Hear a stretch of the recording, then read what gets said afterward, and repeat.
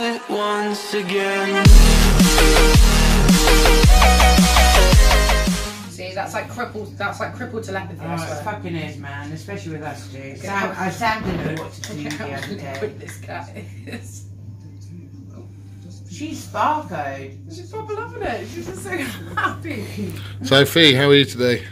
I'm not too bad actually. I was a bit sore, but I'm not too bad because I've got pussycats, so I'm very good. Plus, I've also got what looks like an amazing load of cheese just for me. So, in my defence, Monkey's like, "Hello, shall I pose?" So the pussycat's called Monkey. Yeah, this little one's called Monkey, and she's got a proper attitude problem, which is why I think she's amazing. We're like kindred spirits, darling. So we've been into town. Yeah, we went to the markets. And we've got we got lots of nice things, but we got a nice bit a of lovely brie. bit of brie that we put in the oven. Stinky brie. With some fresh bread and some pickle, which makes us a lovely lunch. And I also got pretty flowers from the flower man. Yeah, I've got pretty flowers. And a nice cup of, and a nice bit of chat to all the market guys.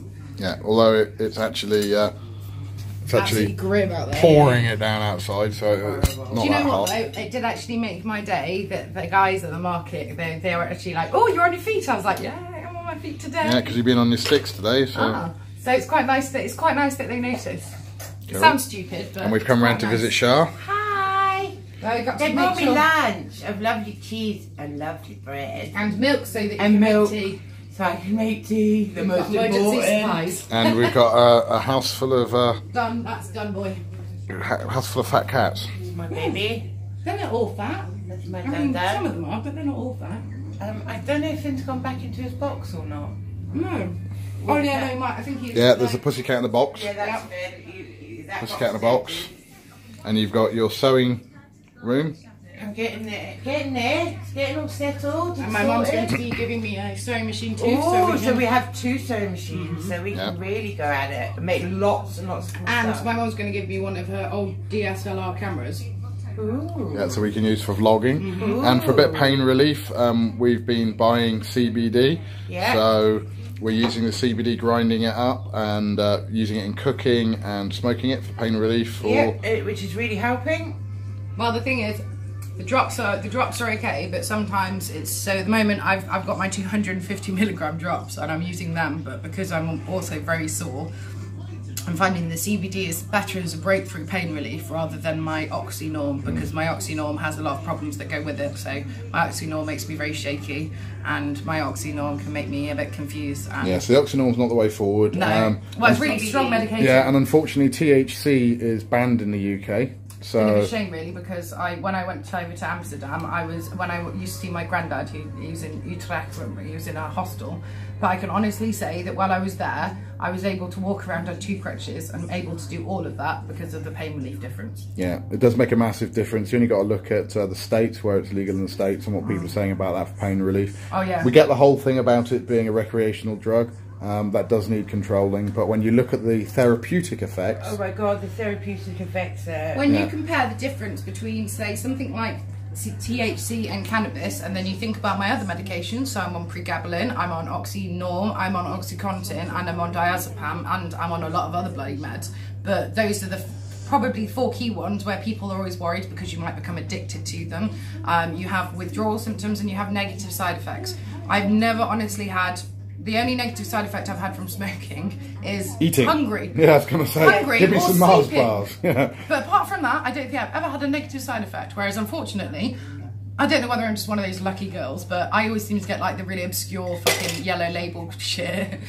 Like when I took tramadol, I became so allergic to it that they actually had to do a yellow card because my son's sensitivity was like a really rare side effect. Wow. He was like, oh, well, that's like 1 in 15,000. I'm like, great. Yeah, cheers. Of course, it would happen, wouldn't it? I'll never fucking win on the lottery, but God, I can win on that. Yeah, win on that. Yeah. I find that I'm on Oxy, I'm on double the dose that Fee's on in the evening, and As well as I am horrible. addicted to it. So if for whatever reason my script messes up, like it has on numerous occasions, I go into withdrawal because I don't have it.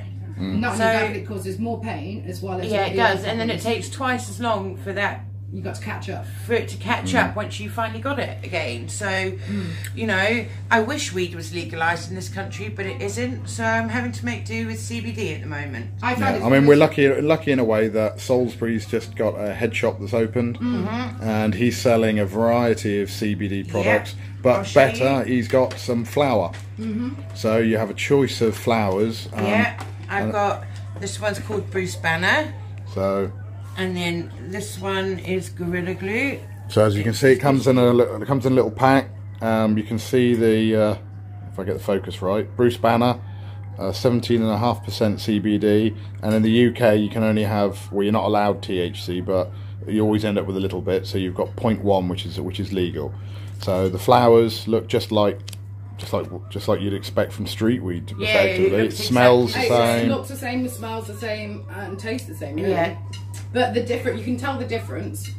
You can honestly tell the difference. And one thing that I've noticed as well is that because of our medications, it's almost, with painkillers, you almost have to take them before you need them. Yeah, you because do. Otherwise, because if you don't, they don't kick in properly. But the and problem you're playing catch up. But the problem with taking them is that once you've started that routine, you can never you can't manage your pain properly because So, and it's not at the time when you want. Smoking a joint when you're feeling sore is the way forward, isn't it? Well, let's put it this way. So in the morning, I have to try and eat some food before I can take my meds, but I can't move because I'm in pain. So I've got a choice really. I can either cause myself a lot of pain to go downstairs and get some food, or I can take my meds on an empty stomach, but that has a massive dramatic effect. Yeah, I won't let you take it on an empty stomach because it takes me out. Takes you out. Your brain becomes completely foggy and you get angry. Yeah, because I'm flustered. I get angry. I'm flustered and defensive. Angry. Yeah. It's like a prime example was the other night when Nick came home and he wasn't feeling very well, and you were hanging. Yeah. And then when I asked Sam to move and he didn't, my goodness, it just errored. Right, my brain errored. I could see it happening. I could see it. That's why I was like, right, this is what's going to happen, and this is how it's going to happen, because your voice was getting more and more posh. You get more angry and more wound up. And you're going from normal me, right? And it's like, Sam, would you just leave my room because I fucking asked you to? And it was just like, little Hayley's face, she didn't quite know what to do. I know, right? And I'm just like, it's all right. We'll just Sam, fuck off. Yeah, to be fair, I had done the most specialist thing you could possibly do there. So I made a cup of tea for everybody, and then I opened the fridge and managed to spill boiling water on myself.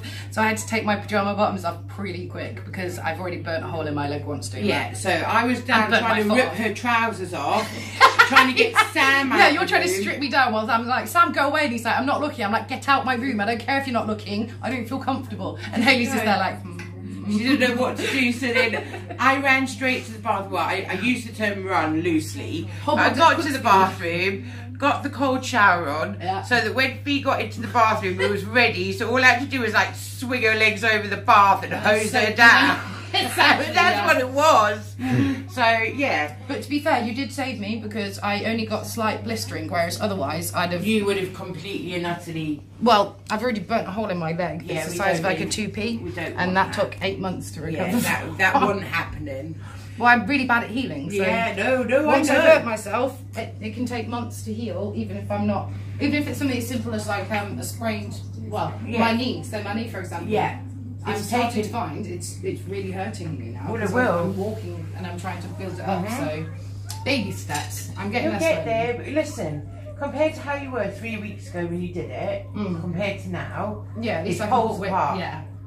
Because I've got to remember where I've come, not where. Well, you have to tell me that all the time. You have to remind me that all the time. But you don't be a hypocrite. Thank you. Okay, I'll give you that one. Say I'll no give you that one. again. I'll give you a squeeze on that. Well, you know, I get quite a lot of them. I still love you too, babes. You're okay. It's my special cripple. Why have you got a poo bag? So we're going to finish enjoying our lunch. So keep watching our channel for some new videos, and please like and subscribe. Have a good day. Sophie, what you're up to? I am dredging my box because I was incredibly sore, as is Char, and we don't have any CBD to smoke, and I'm incredibly sore, and I've already had my Oxynorm. In fact, I've taken all of my pain meds and it's not really helped at the moment. So I am dredging through, and I've got some charas, which is you like this. Well, I don't think you'll like this, but I think it's very clever. So basically, this chariot is CBD hash, basically. So you heat it up and crumble it, a bit like you do with the old street hash.